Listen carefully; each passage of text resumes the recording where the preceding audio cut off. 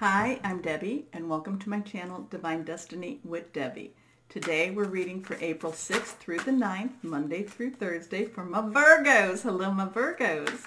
Now, this is my Monday through Thursday reading, so I use my two Radley Valentine decks, but this time I use my Archangel Power Tarot cards for the main message, and then I pull one from my Angel Tarot cards. I have prayed, meditated, and infused both decks with Reiki energy, but remember, this is a general reading. It may or may not resonate. Take what you like, leave the rest, okay? Okay. Full moon, April 7th, 10:35 p.m. Eastern Standard Time. This is the time that you get out, release, relinquish, and request, and of course, it'll be the 8th, but, you know, many people say 3 days before, 3 days after. I kind of think for this one, 6th, 7th, 8th, and 9th would be good to do that. You know, release what's holding you back, relinquish what you don't need, and request the good stuff. So, remember, I'm an intuitive channeler, and what that means is that I open myself up to my higher power, and whatever the message is that needs to come through, just comes through. Okay, cards are flopping out already. Here we go. Now, again, too, we've had a lot of energy going on. We have that Mars and Saturn going into Aquarius. It's like ripping a new it's like ripping a new hole. Okay, it's like opening. It's like you know, like the screen, the veil. It's like tearing it past. Okay, like ripping it through. It's you know, new. It's really strong, pushing you forward energy. We had April 4th, 2020, so 444. We had Pluto, Jupiter conjunction. You know, that was the 4th and 5th. There's something going on with Venus. We have the full moon. There is a lot of energy, of course, going on. We have all this stuff getting us ready for whatever this clearing is, whatever our new normal will be. It's not quite here yet, though. Okay, so anyway, to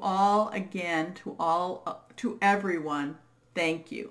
Thank you to all the essential people that are doing, they're going beyond, you're going beyond and beyond, you know, expectations. You are unsung heroes, so thank you so much. Thank you for the people that are staying at home, that you know, doing the part that you can play, you can do. Thank you. Thank you. We will get through this. We do get to this other side.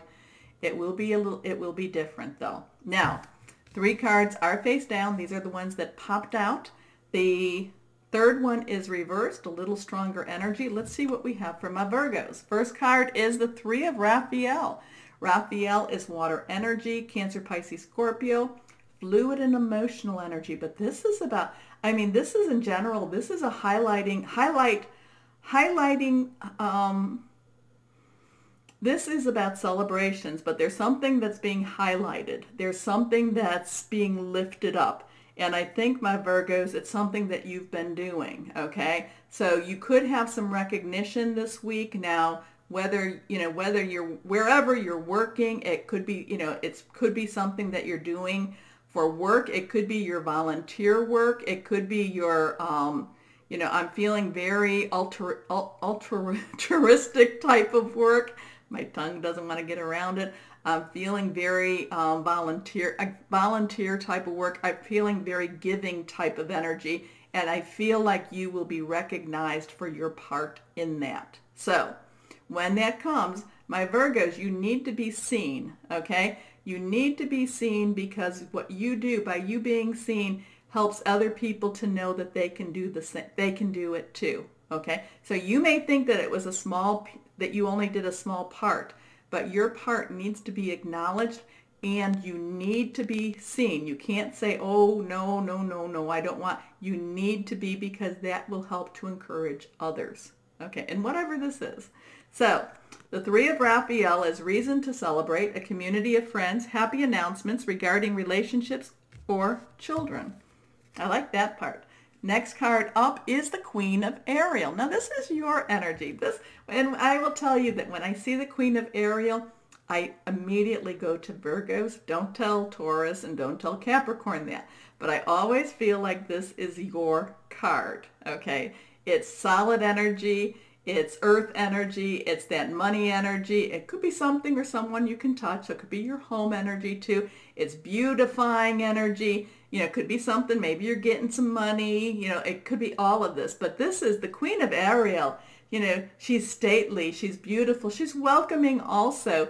But she likes pretty things all around her. So whatever this is, you know, it actually, you know, I'm feeling in a way, and this I don't necessarily go, I'm not saying that my Virgos do this or don't do this, but I'm feeling with this that in many ways there's a little preening being done too. Now, I'm not saying that this is typically what you do, but I'm feeling like, again, I'm feeling like you're going to be recognized. There's going to be some recognition given to you.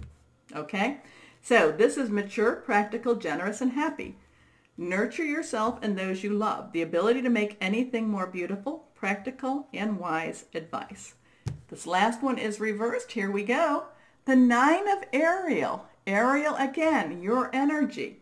And the 9 of Ariel in this deck, this is earth energy, is very much to me like the wish card, the 9 of cups, the 9 of water, the 9 of Raphael, except where that is a little bit more, you know, metaphysical, and that's kind of like putting that out there.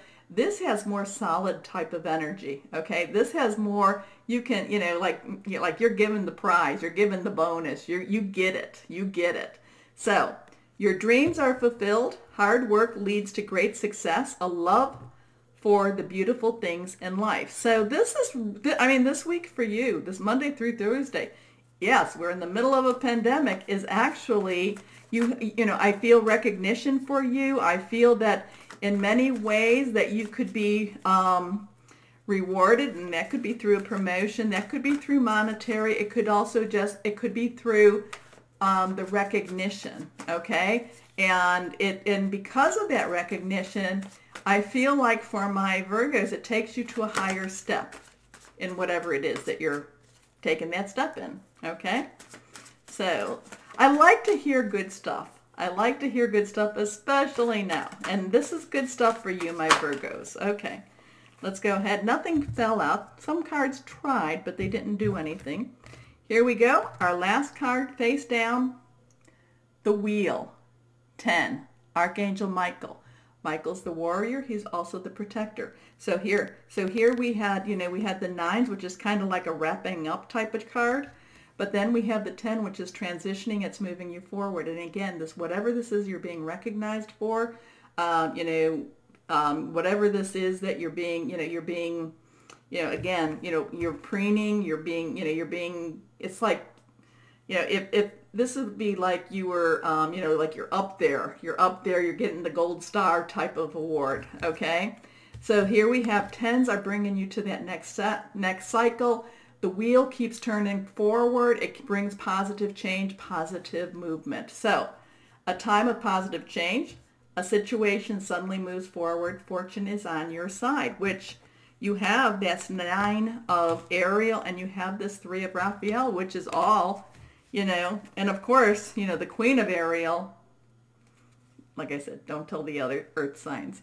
You know, this is you. I always think of my Virgos when I see the Queen of Ariel. So I will be, yes, this energy has been affecting me also. So, you know, but I will be on Sunday, you know, looking at my comments and replying. So just know that. But my Virgos, if you enjoy my readings, remember down there the buttons like, share, subscribe. As always, my Virgos, know that you are loved. Stay safe and be blessed. Bye-bye.